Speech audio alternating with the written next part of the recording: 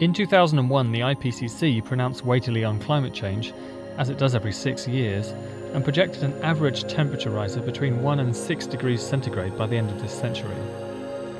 The new IPCC report, released in February 2007, kept the same essential scale, although they now think that as little as 1 degree is very unlikely, whilst the worst case scenario is up to 6.4 Celsius. 6,000 years ago it was just under a degree warmer than it is now in today's North America. Huge areas of desert covered the Great Plains from southern Texas right up to Canada. A warming climate is likely to lead to devastating drought in the US Midwest, far worse than the Dust Bowl of the 1930s. Because global warming is amplified at the poles, 1 degree will see the continuing disappearance of the Arctic ice cap. 2007 could record the lowest ice cover extent ever, effectively pushing species such as polar bears, walruses and ringed seals right off the top of the planet. One model study shows that, with 1 degree of warming, 63 out of 65 animal species lose a third of their core habitat. The same goes for the Cape Floristic area in South Africa, as well as many amphibian species in Central America. The world's coral reefs are expected to see so much bleaching in the warmer seas that they will be practically destroyed. At 2 degrees we will see another impact on the marine environment which has nothing to do with global warming. The oceans become acidic, which in turn dissolve creatures like krill, the very basis of the marine food chain.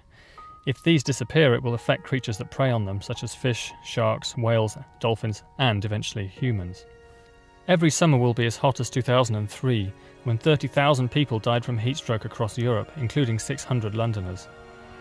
And if that becomes normal, the extremes would see Middle Eastern temperatures in Europe, putting the death tolls perhaps in the hundreds of thousands. The entire Greenland ice cap will be eventually eliminated. Ice will also be melting in the world's mountain ranges. The disappearance of most of the Andean glaciers will remove much of the fresh water, which keeps the rivers flowing to the populated desert coast. A similar problem is likely to evolve in California, where a reduction in snowpack in the Sierra Nevada will see major cities going thirsty. This is already happening now. According to modelling studies, up to a third of species alive today would eventually become extinct.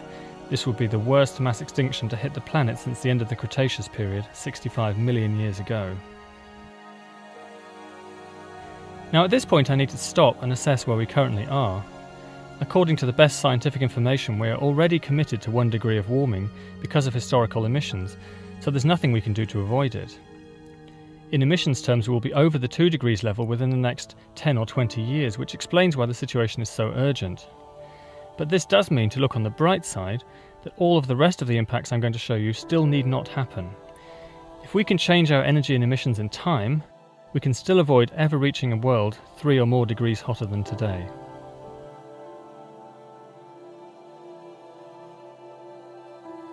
In the 3-degree world, we are likely to cross one of the most important thresholds of all, the point at which the Amazon rainforest no longer receives enough rainfall and basically begins to burn down, pouring huge amounts of carbon back into the atmosphere.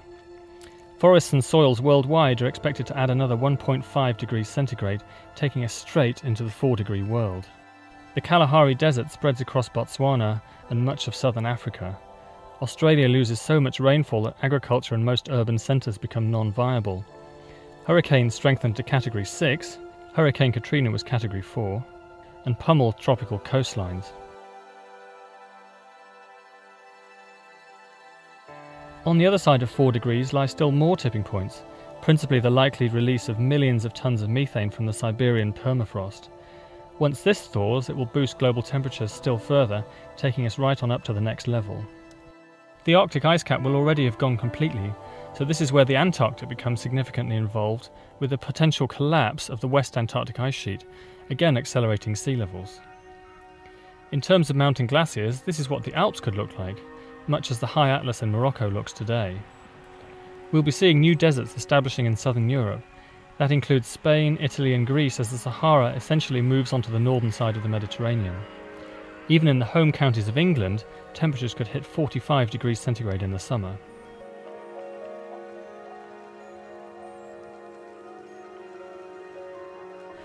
The last time the world was 5 degrees hotter than now was 55 million years ago at the start of the Eocene period, when there was a major global warming event, probably volcanic in origin. Even so, it took 10,000 years for temperatures to climb this high. We are looking at achieving the same rise in less than a century. This was a time when subtropical species like crocodiles and hippos lived in the high Arctic, in places which are, at the time of recording, covered by ice. Part of the reason could be the worst tipping point of all. There is more methane hydrate trapped in the ocean's beds than all of the world's coal, oil and gas put together.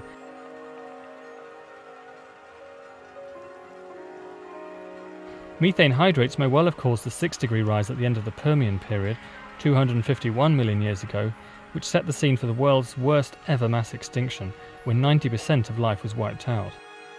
That's the nearest our Earth has ever come to becoming just another lifeless rock. And it's certainly a sobering thought that our children could be living through a similar catastrophe unless we act to reduce greenhouse gas emissions today.